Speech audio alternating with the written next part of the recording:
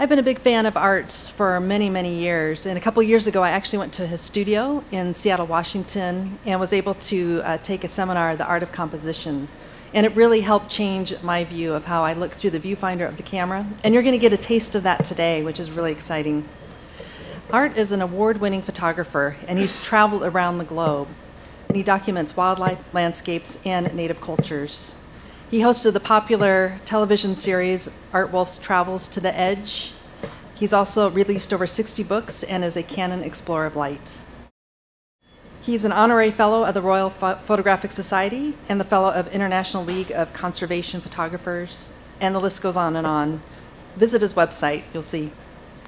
To sum it up, Art focuses on what's beautiful on the earth, and it's my extreme pleasure and honor to be able to introduce to you Mr. Art Wolfe.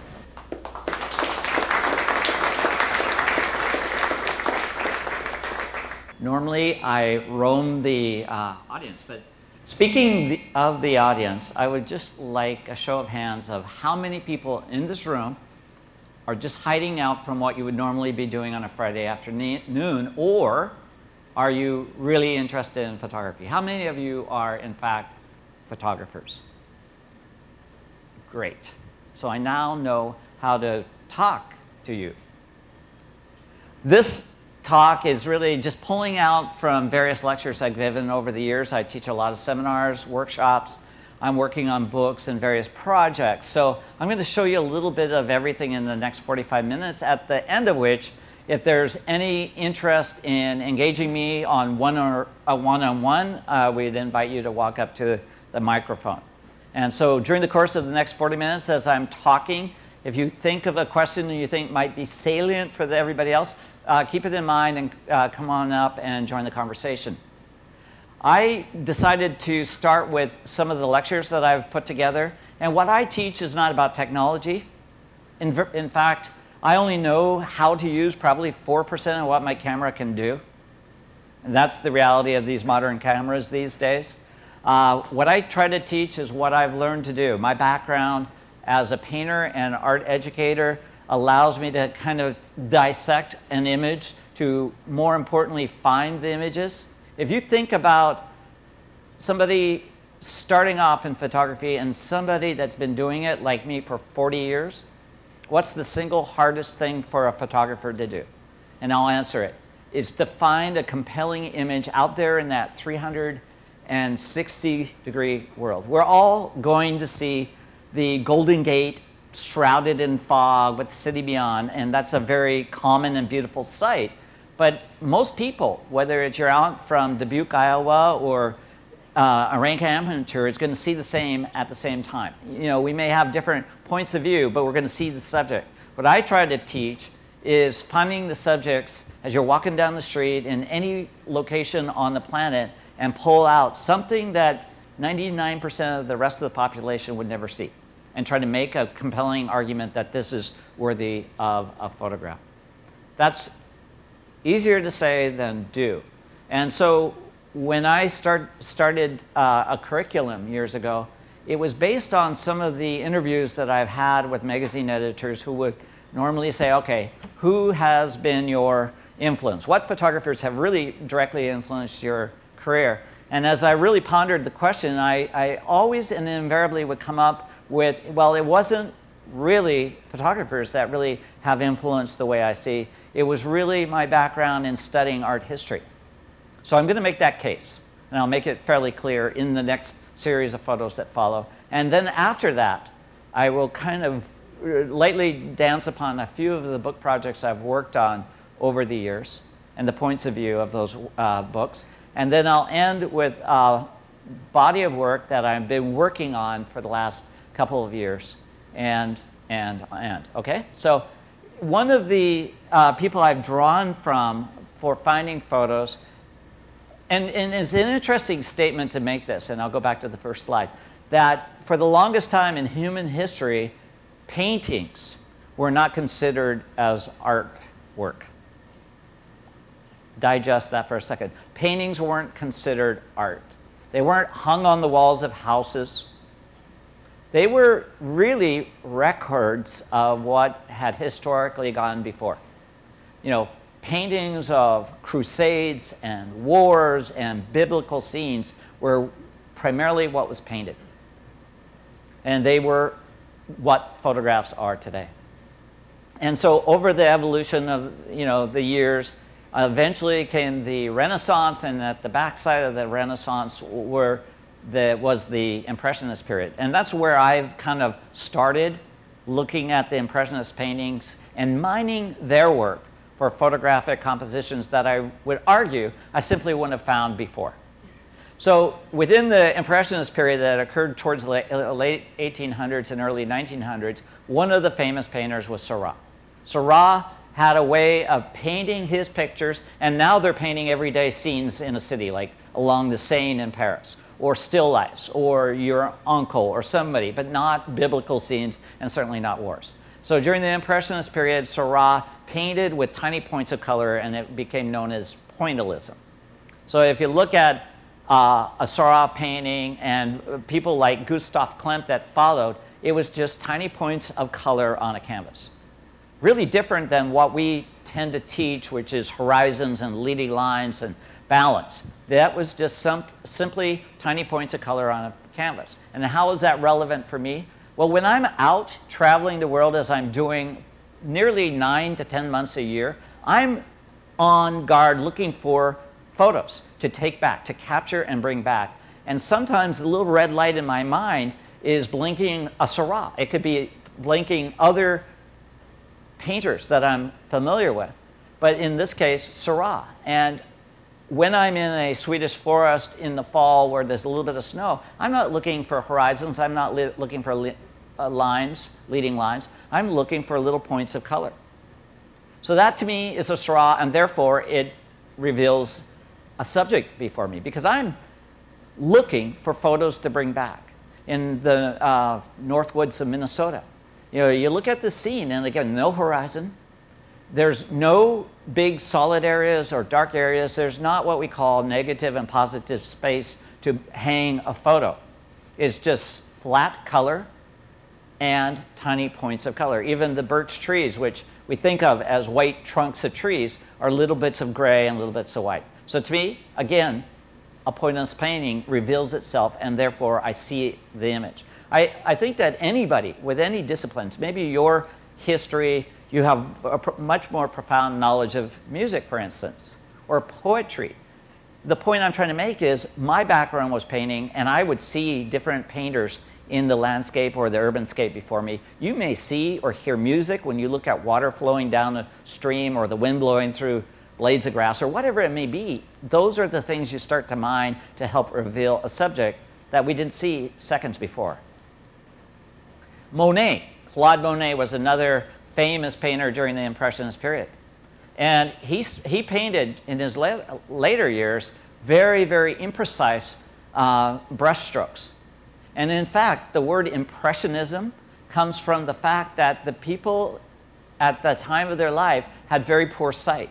There was no cataract surgery or latest contact lenses. They had really poor sight, but they were hardwired to paint from young painters. But now in their late 80s and early 90s, they were hardwired to paint, but they could not see what they were painting. Do you believe that? And hence the expression impression. They were painting the impressions of what they thought they were painting. And none of them had very precise lines within. So, all right, as a photographer that's looking for new subjects and new ways of creating a dialogue between myself and my audience. But at any rate, here's another one that painted really fine details, and yet in the late 80s in his life, much more impressionistic. There's not a sharp line within this painting. So as a photographer, 20 years ago, I thought, how can I pay homage to these impressionist painters? So I started experimenting with long exposures. You know, wherever wind was blowing through trees, snow was falling, water was flowing, birds were flying, anywhere nature was on the move, I was intentionally taking long exposures of the camera. And I learned to become a better photographer all along the way. At that time, Ernest Hawes was doing some really interesting studies with Olympic athletes and bullfights, but he was also an influence. But it was the painters, the impressionist painters, that really influenced this body of work. And when you have 2 or 3 photos that are connected, you have the beginnings of a magazine article. When you get up into the 20s or 30s, it's a viable book. And this eventually became a book called Rhythms from the Wild. But as I said earlier, I started studying the subjects before me and kind of visualizing what a long exposure would mean with leaves floating down a creek, or what it would look like with people getting up in Tibet and stretching after a long prayer session. And I knew that a lot of my photos would just look like garbage, you know, where there's nothing sharp enough in the frame to really warrant the image.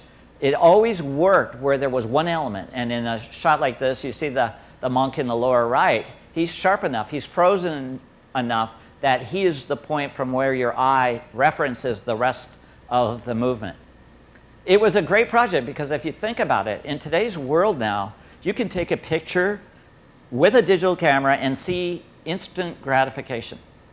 A lot of the mystery of whether you're getting a shot or not is kind of dispelled by seeing it instantly. Back in these days, it could be, in the case of an Everest expedition that I participated on, 3 months before I could confirm I got what I wanted.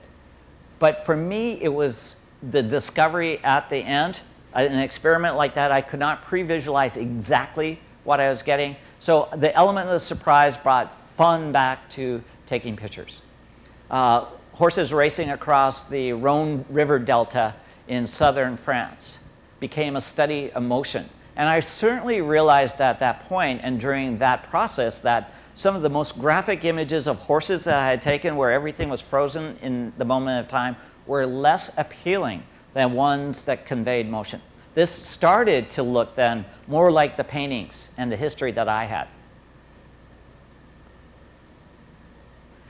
I remember taking this picture 20 years ago. Now I've desaturated and used Nik's software to make it a nice black and white, but back then I said, oh, I almost got it, but I didn't quite get it. But it was too early on in my career to even recognize some potential photos. So I didn't throw it away. I kept it in the archive, and 20 years later it got rebirthed. And now it's an image that we have in galleries that sells. So people love that impressionistic view. Van Gogh was another famous painter during the Impressionist period. And as you look at an image like this, and if you look at the trunks and the branches of the trees, there's not a sharp image, not a sharp line in the entire painting. And a couple of years ago, I was in Shanghai. And along the Bund, or the most famous walking avenue in Shanghai, there were these giant metal pandas. And as I walked close to the giant metal pandas, in the indentations of the sculptures, I could see the reflections of trees behind me and, in fact, myself. But as I looked into this reflection, I saw, ah, that looks like a Van Gogh. And hence, I shot it. I would not have seen it or even possibly processed it if it wasn't connected back to something I recognized. And that's the point I'm trying to make, and I do in overall lectures. I wasn't a big fan of Picasso when I was in my 20s in art school up in Seattle. I was too immature to get him. I looked at his work and thought, you know, it just doesn't speak to me. I remember studying the Cubist period during Picasso's life, and it was 15 years later, I was in Siberia in the middle of the winter, a miserable place, I have to say. And there was all these overturned boats along Lake Baikal. And as I saw it, I thought instantly back to Picasso. It looked like a Cubist painting, and therefore it revealed itself as such. So that's the point I tried to make about all these different painters. Georgia O'Keeffe painted the American West in very simple forms, with very little detail. And there are times where I'm inverting photos, reflections on lakes, or taking the very subjects that she painted, and I shoot them as I discover them as I'm traveling through an environment. Her watercolor images of giant roses I see in the icebergs in both the Arctic and the Antarctic. So instantly, as I'm floating around the Antarctic Peninsula and I see an iceberg, it looks to me like a Georgia O'Keeffe subject. So if you have all those painters and knowledge of their style, it just opens up the world of possibilities. Because, you know, we all can shoot Yosemite from the viewpoint but it's turning around and looking at the way the sign is cracking and dented, that there could be a shot there. There could be a shot that 99% of people never found. I never was into Jackson Pollock when I was young. I was just too immature. My mind, I painted, when I was a painter, I painted very realistically, and this was just too abstract for my brain. But as I've matured, as I've studied other art, I've started to understand the nuances of Jackson Pollock. So when I see a Jackson Pollock, I start to see it in a mud-spattered vehicle in southern China. To me, it looks like a Jackson Pollock, and suddenly a subject. So I see a Jackson Pollock in a half-painted building on the outskirts of Marrakesh, Morocco.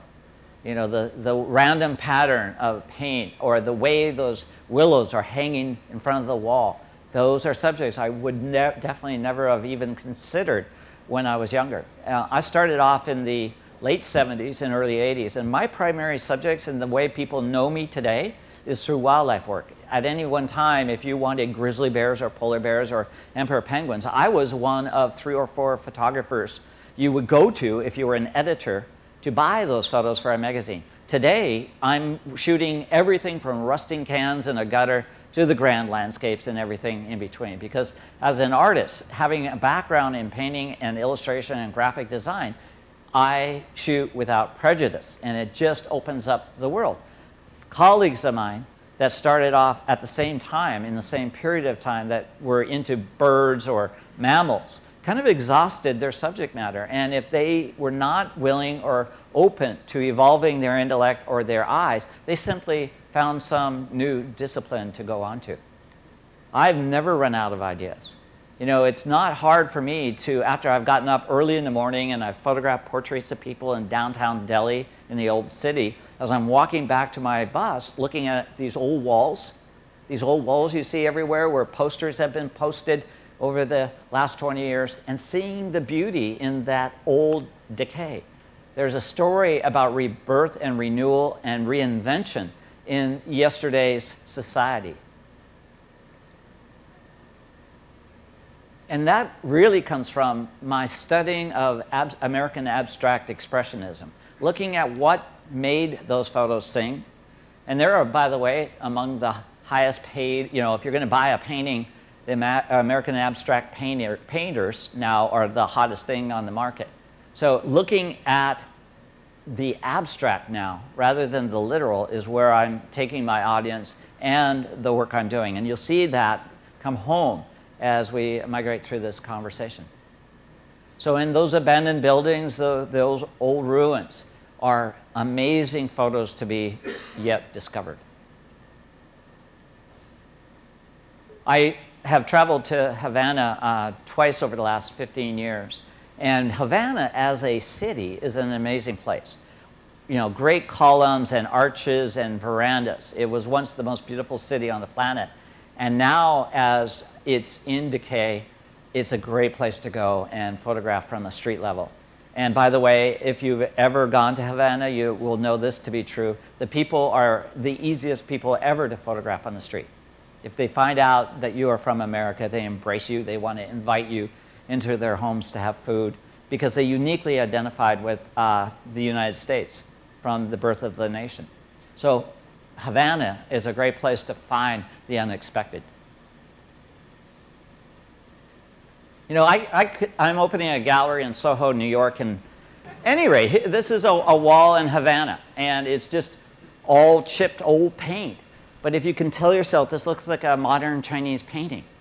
If you think it, you can make it that way. And I would guarantee you that if this was well printed, and it will be, and framed and matted and signed in limited edition, there will be somebody in New York that will buy it and put it in their living room.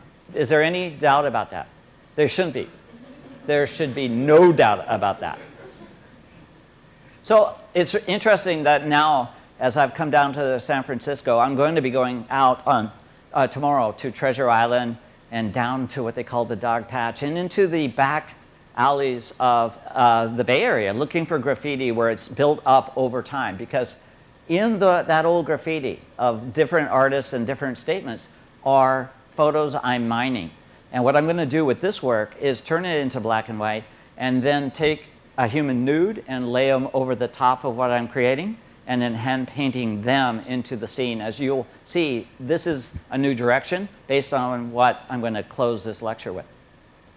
Okay, so the other lectures that I give during a day-long course is talking about how to use wide angles. And this is maybe a little more pedestrian, but it's nonetheless interesting. The next 3 shots are actually taken with the same lens, same subject. It's a abalone shell that I've put out on the Washington coast. I've placed it there to illustrate this point. And as I've moved in closer, the relationship, the background remains the same, but the relationship of the foreground subject becomes obviously more dominant. So it's perspective and point of view that I'm talking about. And as I shoot, as I travel around, if I'm using a wide angle, I'm trying to create a sense of depth, a relationship between the foreground elements, the middle ground, and the background. And the reason that's important is the more depth that I can convey within a photo, your eye goes in and out, forward and backwards. And that's what we as photographers would want to ascribe to have our audience, the people ultimately that look at our work. We want their eye to stay with the subject, to move throughout the composition, because you're hooking them in. Otherwise, if they simply look at a photo you've taken and go, all right, got it, move on, you haven't connected with them. They wonder why you took the picture. But if you can just have them move throughout the entire composition, even if it's for just a few seconds, you're connecting with them. And that's what any writer, any sculptor, any painter or dancer, you want to connect with the audience that ultimately look at your work. So with a wide angle here, I've gone back to a place I love in the Nagano district west of Tokyo. And about 25 years ago, snow macaques discovered the luxury of hot water on a cold day, a natural hot springs that leaches out of the mountains. And so for the last 25 years, you know, these macaques and their parents and their grandparents have come down once during every day in the winter and gotten in. So much so that they're so blasé about people, you can virtually be within a ½ inch with your camera shooting these macaques. And as long as you don't try to touch them, you're good. You know, you broach that 1/2 inch of space between you and they could bite you. But as long as you're reverent. Here's a Weddell seal, for instance, down along the Antarctic Peninsula. So using that wide angle perspective, getting in close, moving slow, I did an entire book using a wide angle perspective. So when you hear about leading lines, this is what we're talking about. Lines that you can incorporate into your composition, and you're basically directing them. All these lines force your eye to look, in this particular case, to an old stone church in the Italian Alps. So I often find ways of directing the eye, because what I'm trying to do is connect you to the subject that I've chose to shoot. So I'm leading you with these tracks right to the animal that made the tracks. I'm not filling the frame with the bear. I'm not trying to spell it out so overtly, obviously. I'm trying to bring you in, allow you to discover it. And so leading lines, these tracks are like those leading lines that take you to the bear. Your eye cannot help but go here. All these lines are forcing your eye to stay there. This rural road on the outskirts of Kyoto. And you know, if you try to look up here, you are constantly being forced to look back where I want your eye to go. So it's a pure form of communication, these leading lines. So, you know, a lot of people think photography is like whatever you want to shoot. You know, everybody's got an opinion and there's good shots and bad shots. But really, there is a lot of formal lines of composition. There's ways you think about a subject to bring it out. There's ways you can cover a subject that's less obvious than the other ones. I like to take photos and direct your eye to where I want it to go, or have it hidden as an agenda.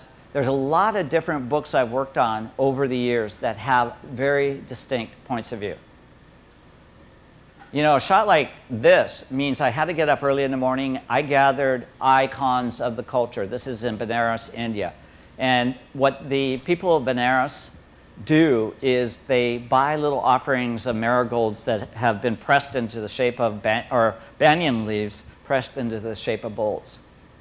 They, in the evening, so come down to the river's edge, the Ganges, and light the candles and offer them to the waters, because the waters, the sacred waters of the Ganges, represents the gods. The gods, the Hindu gods, reside in the Himalayas from which the Ganges comes from.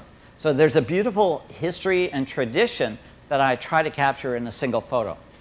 You know, in Benares, during much of the early part of the year, there's a natural haze built up from burning grasses in the entire subcontinent of India, which basically means it's a beautiful sunrise. Every morning you get this red orb. For 5 seconds, you got a moment when the sun is coming up. It's not so bright that it's going to create lens flare. And so you have to get it right. So you have to get up early enough that all these people who initially stare at you, gawking at you, become bored of you, and then they start doing what they normally would be doing, which is talking. And by the time I'm ready to take the picture, they're completely not paying attention, which adds to this whole image, the cinematic view of culture. Here I'm laying in the snow on the edge of a lake right at the base of Mount Fuji, but by laying in the snow, I'm gaining the perspective of the reflection of Mount Fuji, the frosty covered rocks, wide angle, as I was speaking about before. So yeah, I could stand like everybody else in this image and just get the mountain at sunrise, or I can lay down and gain a perspective that gives it a little more subject to work with. And what I said earlier really applies, creating depth, movement of the eye, and just carefully constructing the image. In this particular case, I'm higher than low in the sand simply because the flame would obscure these two men that have just spent the day coming out of the heart of the Sahara with their camels laden with salt. So at the end of the day, at dusk, they routinely will build a fire. They will commence their dinner by having some tea. It's a very ritualistic way of ending a day. So I wanted to be there at the right time. I had to wear a turban. Why do you think I had to wear a turban? Do you think I was trying to ape Lawrence of Arabia? The reason I had to wear a turban was the camels. If I was wearing a baseball cap, those camels would distress me, literally. So I had to wear what they would normally wear, and you know, the camels were pretty chilled. I was photographing Himba girls, which are people of the desert of Namibia. And I was originally going to photograph their amazing hairdos and all of that as portraits. Then I saw their big feet. They have big feet that are created as a result of never wearing shoes, and they live in an environment of thorn acacias. So what it means is they get big, fat, wide feet that are analogous to tennis shoes. And so that became the perspective. So I instantly went from portrait to more of a wide-angle perspective, paying to the strength of the image. Okay, how did I get that shot? Do I kind of wave magic fairy dust at these animals? Do they know who I am and they want to be part of a National Geographic spread? I have a pretty good working knowledge of animal behavior. I studied, but when I was 7, I had a little tree book, mammal book, bird book. I virtually knew everything that was in the forest. And over the years, as I've paid attention, I know that goats, wild goats, mountain goats, and wild sheep crave salt. That's why mineral licks occur in the mountains where animals come every day. And so I drank a lot of water. I urinated on the rock right here. Anybody dispute that? No, I did that. I peed on the rock, and I set up with a wide angle, and I got them as they came in. All right, so drinking water is critical to get pictures of wild animals. You paid your money. You paid good money to be here today, right? So you hear the story. But here, the story was about the habitat. This was a book I was working on called The Living Wild.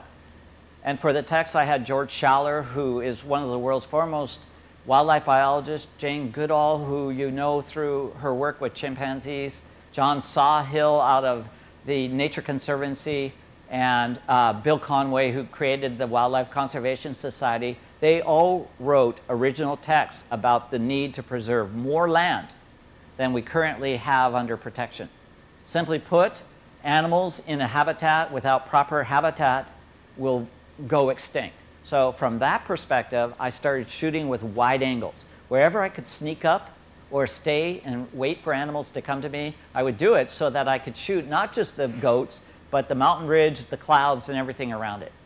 You know, historically, we as wildlife photographers would focus only on the animal, and anything before it or behind were out of focus. Now, the habitat was as critical as the animals.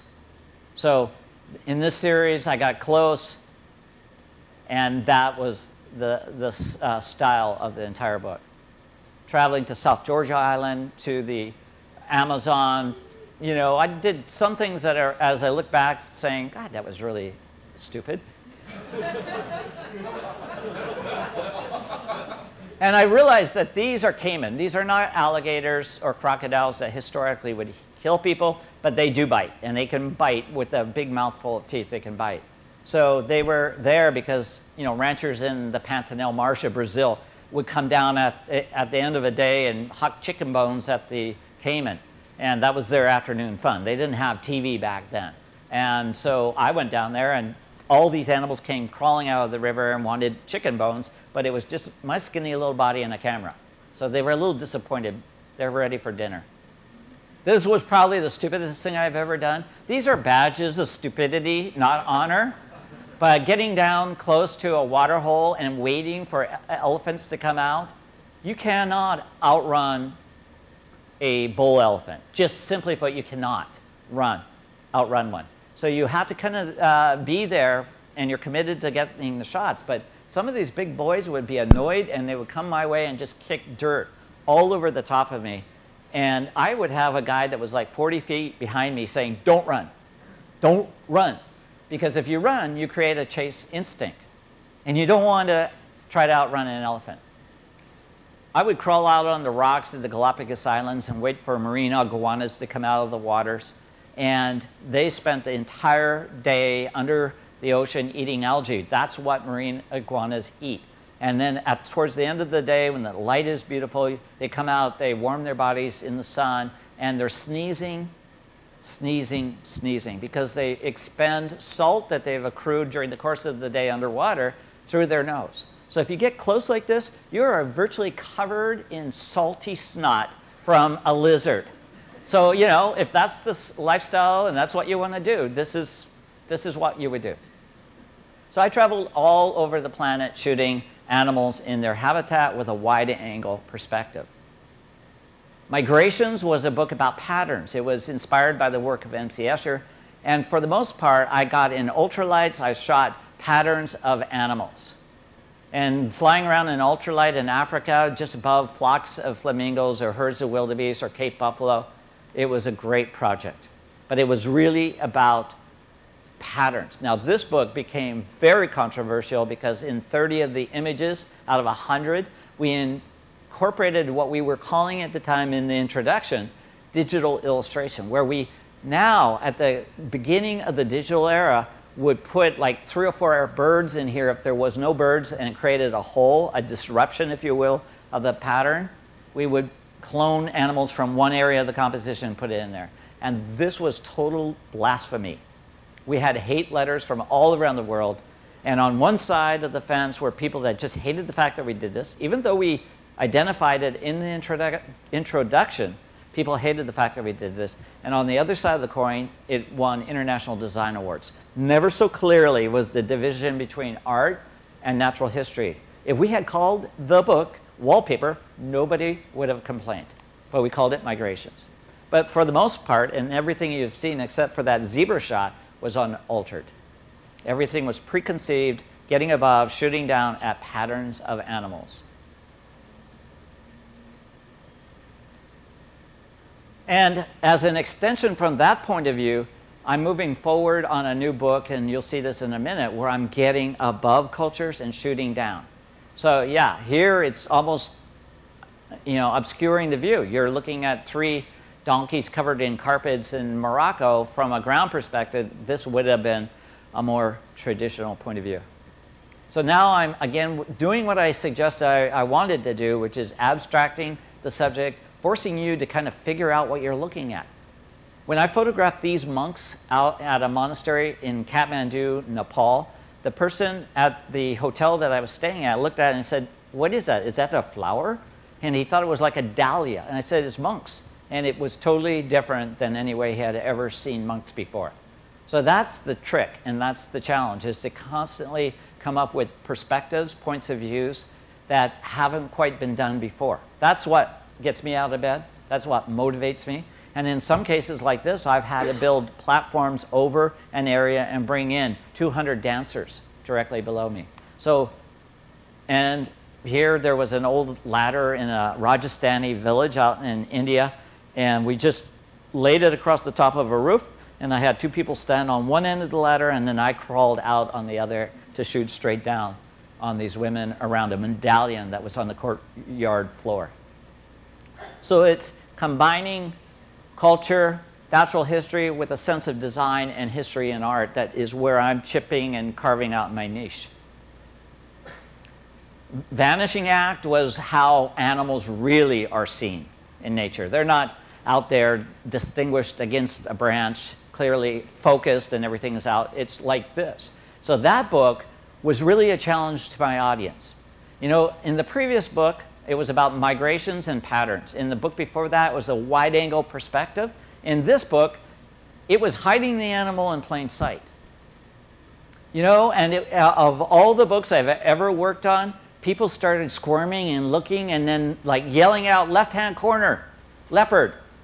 And they could not help themselves. They wanted to find the animal first and demonstrate that they were smarter than anybody else in the room. So yeah, there's a leopard right actually here. This is so far from where you're sitting that you can't see it, even if you knew it where it was. A great gray owl sitting on a tree. So it was showing natural evolution. The concept is eat or be eaten. So there's benefits for an animal to really disguise itself or hide in the environment. I would photograph a composition because I knew white, shiny objects. You humans are really simple people. You know, you're attracted to glitz and bling, right? So if there were shiny leaves, it would pull your eye away from the baby shorebird hiding in the leaf litter along the Arctic River. These are thorny devils that are broken up by light and dark areas throughout the composition. So the entirety of the book was about hiding the animal in front of you. There's a little seahorse that wasn't known to science 15 years ago that's no bigger than your little fingernail. So I got in coral reefs 60 feet below the surface of the reefs in New Guinea. I found scorpion fish and stonefish, and all those kind of creatures that live in the coral reefs are highly decorative and camouflage so that they can eat other little critters that come their way. Do you see it? You're looking for an animal around this rock. So I hid the animal by scale. There's a polar bear up there hiding in the rocks. A nightjar on the rock in front of you. You know, if that fox closes its eyes, it blends in with the habitat. There's two ptarmigan here. So that book alone took about 9 years. When I work on a book, I usually commit about 9 years to a project. And the most recent one that's coming out in September of next year is called Earth is My Witness. And it's a look back over the years to some of the most memorable moments I've had around the globe in the genres of culture, wildlife, and landscape. So what I try to do with the work and the time on this planet is to inspire, to uplift, to inform people that look at my work. It was stated in the introduction that I photograph beautiful scenes. Well, there's a reason I do photograph beauty. I photograph destruction and carnage as well, but I don't choose to show those within the context of a book. I think that there's enough negative news coming through our airwaves every day that I choose to do the work that uplifts people, inspires them to travel. And when I teach workshops, they're usually geared towards people in the second part of their lives that have been successful in their chosen endeavor, but now they're looking for passion. They're looking for passion in their lives. So because of the very nature, they're in my rooms, they are there because of photography. And I say, do not treat photography like a hobby that you're just relegating to once a week or every 2 weeks. Jump in it with both feet and live it. Live your life around photography and cultivate the passion of it, because it's all about really keeping your psychology healthy. In a time of a lot of stress and a lot of frustrations, I think creative people That's the reason that the Impressionist painters that I cited lived into their late 80s and early 90s. At that time, they were living 20 to 25 years longer than the average person. And I think that's true today. The creative types tend to have happier, longer lives. Poets do, writers do, dancers do, photographers do. So in this book, I celebrate humanity in all its glory. I'm not a religious person, but I can navigate Islam or Hinduism, Buddhism, Christianity with impunity. I don't have an agenda, in other words. I see it all as good, and all races as good. So you see that reflected in the work that I present from throughout the world. In India, in early March, Holi is celebrated at one particular temple in the center of India. Is this ancient temple, and 5,000 people cram in there and throw paint at each other, and water's flying, and it's just a great time. In Jaipur, they paint elephants to look like other critters. I've traveled many times to Myanmar, starting about 10 years ago. It's a country waiting to be discovered. It's changing fast. Hillary Clinton and Obama went there in the last year, and suddenly it's the place to go. So if you ever entertain thoughts of going to Myanmar, now would be the good time to do. I love working around Buddhist monks simply because they're so chilled. You can ask if you can photograph this or that, and they just go, whatever, fine. And so it's great to work around that. These photos all have been photographed in Myanmar, and then in the landscape section. It's going around the world and capturing moments like a total eclipse of the sun in southern Australia, 40 minutes before sunset, which meant I could incorporate the eclipse within the context of the Earth, which is a rare view of a solar eclipse. You know, anywhere from Antarctica to the Arctic, tops of exploding volcanoes, I've gone and captured the Earth's deserts, mountains, rainforests.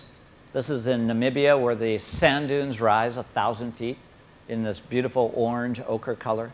Bisa oryx or gemsbucks are at the base. So I've been very lucky. I was raised in Seattle, on the outskirts of Seattle in the early 50s. Like many families at that period of time, there wasn't very much money in our family. I never dreamed that I would be able to have traveled as far as I have. The camera that I adopted early on has literally become the passport into the world's cultures and landscapes. And I've had the great fortune to be healthy and have a lot of drive. So all of those things are part and parcel to a life that I've lived, and I'm very, very fortunate to have lived that life. And more importantly, been open and receptive to evolving my work, my intellect, my ideas, to find subjects that haven't been shot or go places that haven't been traveled is part of who I am as a photographer, but also as an educator. Giant river otters in the Amazon, jaguars coming down to the river's edge. All those are a yearly or monthly routine for me. A month ago, I was down in Patagonia photographing wild lions. Next week, I'm traveling to Borneo, and the week after that, North Australia. So I continue to travel. These are the mountain lion shots I just shot down in Patagonia. Completely wild. Here I was about from here to this gentleman with the camera away, and this mountain lion, a male, came out of some shrubbery, looked at me, and stared at me for about 3 minutes, and then just disappeared. A bear up in Alaska last year has brought 3 cubs, and she's watching a river otter with a pup move across the grass. She's concerned about what it was. The cubs are waiting for instructions. Are we going to run away, or are we going to stay here? What? And then she just relaxed, and then they started playing again. I've been there on the first day. Cubs are brought out of a den in the Arctic, up in northern Manitoba. 2 months ago, I was in Hokkaido photographing whooper swans and stellar sea eagles. So it's a life that's enjoyable and full of exciting things. And the last body of work was inspired from work I did 20 years ago in remote areas of Africa called Tribes. And now I'm going back with a different perspective. Thomas Noel, who wrote Photoshop, is a good friend of mine and travels with me frequently. And we went back to some of these remote cultures, showed him photos of their fathers that I had photographed 20 years before. And now it's collaborating with them on looking at cultures and humans, nudes in a new way. So abstracting the culture from that above perspective that you saw early, now I'm extending into photographing the human form. But it's not sexual or even sensual. It's more theatrical. It's using camouflage and abstraction to photograph nudes. I hate to say the word nude because it instantly implies something that I'm not trying to mean. The human form would be a better way. I'm incorporating Jackson Pollock. So from where you're sitting looking at this, it may not make sense, but you could imagine a giant print on a modern house, and there's 3 people painted within. And that's that moment, that aha moment, that there's actually more there than meets the eye. So I'm incorporating my knowledge of tribal designs throughout the planet and putting humans in it. Now, these are PC photos because this will be broadcast through Google+. So there's a lot more nudity, if you will. I'm showing you more tamed down versions of it. And I'm also learning how to clay people, cover them in clay, dry the clay, and do something analogous to the Vanishing Act. And a gallery in New York will open with this work in September. And if I can raise enough money, we'll create a film that will be broadcast on either Showtime or PBS, depending on how we edit it. So that's my little talk. It was never put together or talked in this group of photos before, but as you can see, I just talked. And now it's your turn. Anybody that has an idea or a question or anything, don't be shy. None of you are shy. Oh, thank you. Thank you.